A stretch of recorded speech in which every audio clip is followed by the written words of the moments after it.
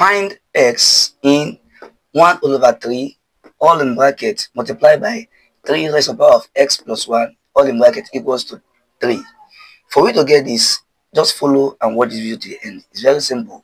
Let us follow step by step. Now, we can see that these brackets, to open it, we must multiply it. So to open it, or let's multiply first. So that we now have 1 times 3, will give us 3x. 1 times 3x plus 1. So you give us what? 3 raised to the power of x plus 1 all over 3. Right? This one, this numerator, you multiply this. All of this answer will be on top of this. Because anything times 1 is 1. That's why everything will become the same. Then all over this 3 here is also here. Then equals to 3. Now, what we are going to apply? We are going to apply a law of indices, which says whenever we are having the same base of the same number, so what we are going to do, they can subtract each other. Just pick one of it. Then the power, if here is power 1, here is power 1.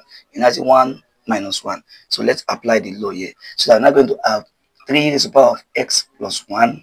Then, because here is also 3, they are the same base. Yeah?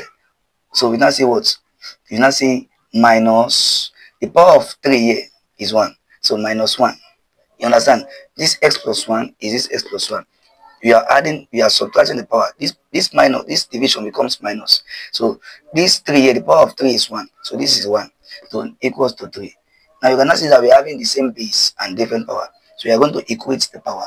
This power is also what? 1. Because 3 power 1 is 3. So we don't need this for now.